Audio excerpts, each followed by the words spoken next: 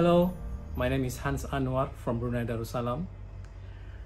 I am a singer, songwriter, music composer and producer.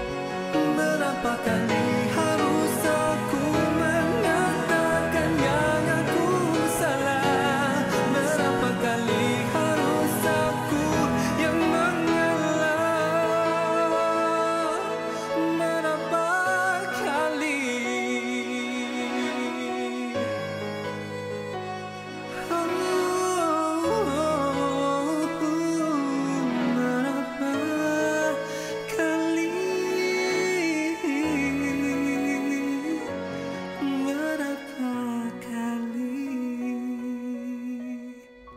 I have been in the commercial Brunei music scene for almost 20 years now.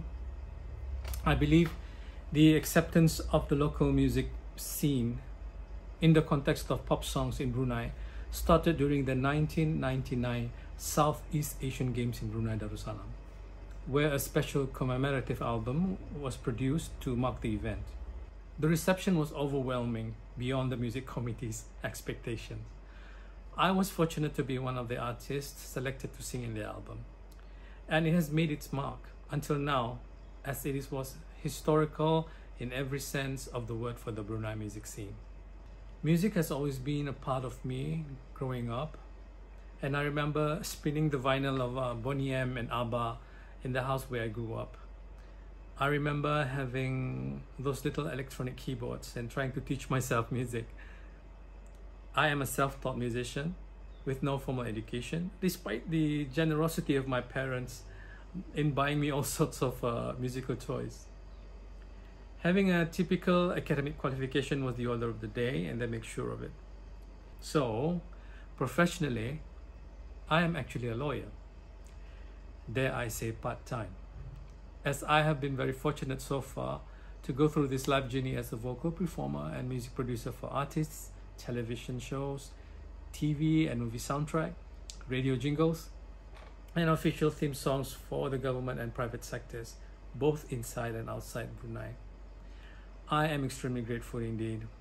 The journey, of course, was not as smooth sailing as you might think, as with many other musical journey that one may have experienced. Growing up as a singer here is tough, as you will be automatically compared to international artists that the Brunei music fans listen to every day on the radio channels and streaming platforms. Hence, the only indication of success is when they listen to your song on the radio, they did not realize that it's a local song.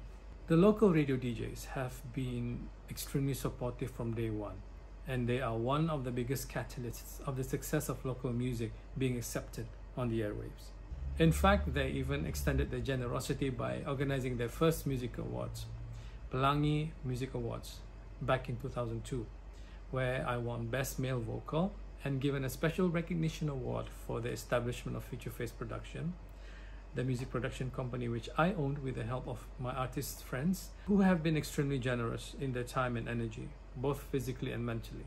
I will never forget them. From that moment on, Brunei is proud to bring their own locally composed songs to music festivals, TV exchange programs and concerts, regionally and internationally. And all of this happens just as recent as the early 2000s.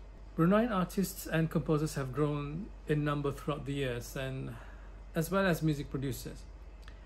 I am extremely proud of them, as several of them have break barriers internationally. The advancement of music technology afforded by computers has made this possible and have drastically reduced the cost of having a full-blown analog music studio. Most studios in Brunei here are home-based, as the size of our little industry is very small compared to our regional counterparts. But this have never stopped the spirit of our music people here, and they continue with their challenging journey as far as they can. We would have not grown so much if not for the exploration of ASEAN music. Through the exchange programs that have been afforded to us, mainly via the Ministry of Culture, Youth and Sports and Radio Television Brunei, we as artists and musicians were able to grow exponentially in experience and education in stage performance and presentation. I personally can vouch to that, as I had my first international experience at the age of 15 years old representing Brunei in the 4th ASEAN Music Festival in Manila, Philippines back in 1989.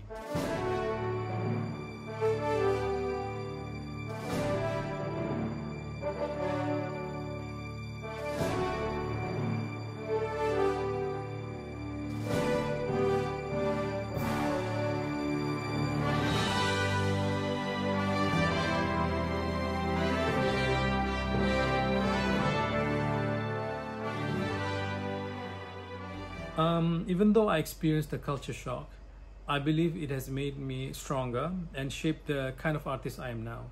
It has made me mentally tough, so to speak, as I have experienced such grueling discipline in a big budget production for an international audience in such a short time. I guess I carried on this discipline throughout my musical career, and I have been very fortunate indeed to represent Brunei in numerous ASEAN exchange music programs. Here is an interesting thing.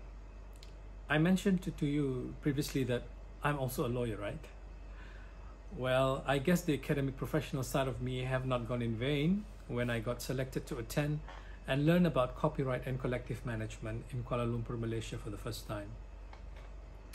There I got the opportunity to learn about the protection of musical works by composers and lyricists, and learn how this thing called royalties work in the music industry. Learning about it was a complete full circle for me as a music composer and as a lawyer. It was like marriage, unbelievable. So many things to learn, and I'm still learning until now. It is one of those many challenges faced by our local composers here in Brunei. It's a learning process still, especially for the users here in Brunei and song composers. Hopefully we can achieve a measurable success in this area soon. We just have to be patient. Together with the help of our international counterparts, the Bruneian Composers and Authors Association, in short BEAT Berhad, was formed, and it's a work in progress, as it is a huge undertaking and challenge for the music community here in Brunei Darussalam. I guess we'll keep you up to date on that. The world has changed so much, especially with the availability of digital platforms. No longer we need big record labels to produce and distribute our singles or albums. Even promotion can be done in your own social media networks. But then we should never ignore the value of educating yourself in marketing, as at the end of the day, you are running your own business. This aspect is more important now than ever, as more and more artists are in control of their own material.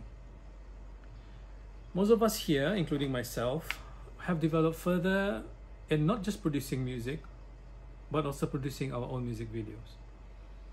With YouTube and other popular video streaming platforms growing in number, nothing can stop one's creativity in this digital era. If you have the time and energy and the right financial resources, nothing can really stop you in doing your own musical journey. I found collaboration is the key to success. From my experience, you are unstoppable if you work in a team. Hence, we should continue exploring together, as it helps us to get to know each other more and learn to love our own uniqueness and talent. It breaks language barriers, and the love that we feel for each other is so profound and honest that we sometimes become stronger than flesh and blood. We even become one big happy family. This is how I grew up in the ASEAN music scene. I started off from just being a vocal performer, then become a composer of songs performed in this variety of regional and international shows, and then my latest role in this journey, becoming a judge in a local and international competition. If you ask me which one I like the best, I would definitely say composing and audio production. I've invested in online courses just to keep myself up to date and more knowledgeable in this area. Living in the ASEAN region, I am grateful that I am exposed to all sorts of ethnic and traditional instruments where the sounds are truly unique and special. I always try to find on how I can merge these sounds to my compositions and produce them in a way that the younger generations can learn where the particular traditional sound come from. So far, the reception has been amazing, and it has allowed me to win many songwriting competitions, both in the pop and traditional world. It simply blew my mind when I look back in my journey so far. Never have I ever thought that one day I will be doing all of this, and so I am always extremely grateful. The people who I have met so far in this journey have been very inspirational, and it helps me to grow into this person that understands and appreciates the struggles of being in the music industry as a whole. Of course, with the hit of the pandemic, everything suddenly changes, and we try to adopt to a new norm of working. Fortunately, with the online world and with its latest technologies, we can always reorganize our strategy and way of working. It is not easy, but I believe as humans, where there is a will, there is a way. We must be patient, take our time to regroup whatever energy that we have, and learn from the past. All we have now is the present, and we must make use and enjoy every moment of it. As for the future, it all depends on what we have now, so make the best of the present time. The future will follow. Thank you for giving me this opportunity to share my story. Stay safe, everyone. Hope one day we can meet each other in person. Bye.